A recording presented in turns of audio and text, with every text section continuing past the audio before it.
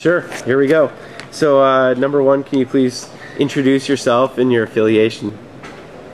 Hey, it's Bill Nye, the science guy here. I'm executive director of the Planetary Society, and I want to wish everybody a happy Yuri's Night 2011. You know, Yuri Gagarin was the first guy to orbit the Earth, and Sputnik left October 4th, 1957. Then Gagarin was 1961, so this is the 50th anniversary of the guy going around the world.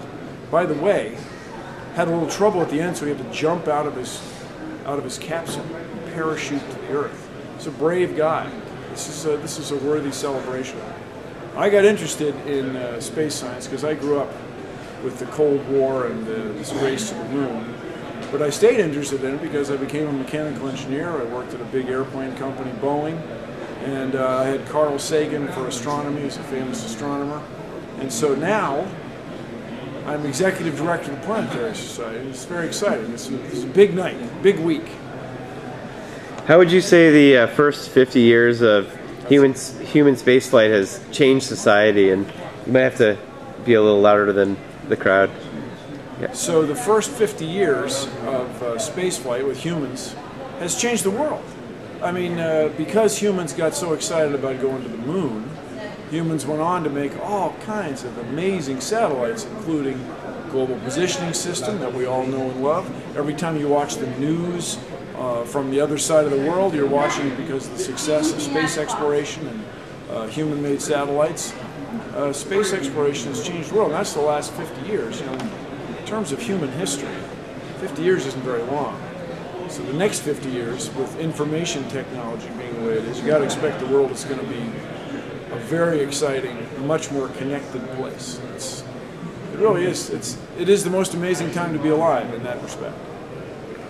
Thank you. That also obviously covered the next 50 years. So the question is, how did you get your start in the space industry, or how did you sort of get pulled into that part of your career? So I grew up during the Cold War, and I watched people land on the moon and so on. I watched the Cold War end, and people kept exploring space. They kept flying around, built a shuttle, a space station, and meanwhile people all over the world got involved. There was no European Space Agency when I was a kid. There was no Indian Space Research Organization, no Chinese Space Agency, Japanese Aerospace Exploration Agency. None of these things existed. It's all come to be in the last couple of decades, last 20 years. Just think what the next 50 years are going to be. It's going to be, if I may, unrecognizable in a cool way.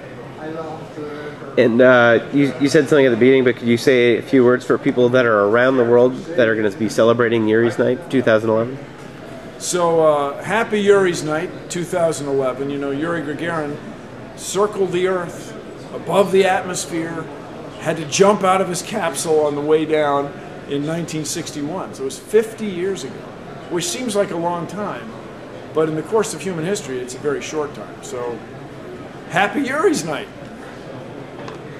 Thank you. And so these are just a couple of extra questions. What would you say is your passion for space exploration? You mentioned space exploration brings out the best in us, brings out the best in humans. You get humans exploring space, make all sorts of innovations, all kinds of brave decisions, and it has changed the world. We all take for granted our global positioning systems and our newscasts from the other side of the world, let alone our weather reports. If the weather report is off 6 hours, people start complaining. You wouldn't have any of that without the worldwide effort, the worldwide success in space exploration. You mentioned Carl Sagan, but I don't know if it's the same answer to this question, but who's the space figure or someone you most admire during your career? Carl Sagan would be the guy I most admire, but the people I've worked with on the Mars exploration rovers, Spirit and Opportunity, those people are pretty impressive. Everybody who makes spacecraft that are successful are really remarkable. The Japanese engineers who made the first successful solar sail, Icarus, that is really innovative. It's going to change the world. How do you think we can best educate the public about space and get them involved? Well, for me, right now, I'm going to work hard to get young people involved. These will be people that are 10 years old or so. You have to get people excited about science when they're real young, or they don't get the so-called lifelong passion, which I got. Everybody who works in space now got this passion when they were young. So I'm working to involve real young people so that we can, dare I say it, change the world.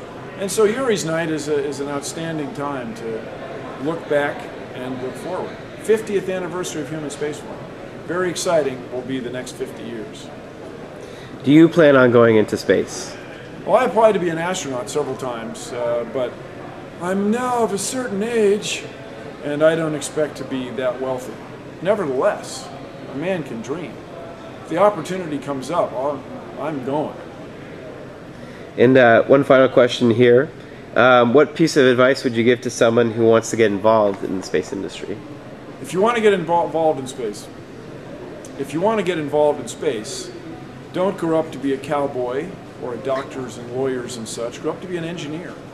Aerospace engineering, fluid mechanics, that's how I got involved. And of course now, everything's getting so miniaturized in such a successful, fantastic way through the success of modern material science and computer science. Get involved in science and math. You can change the world.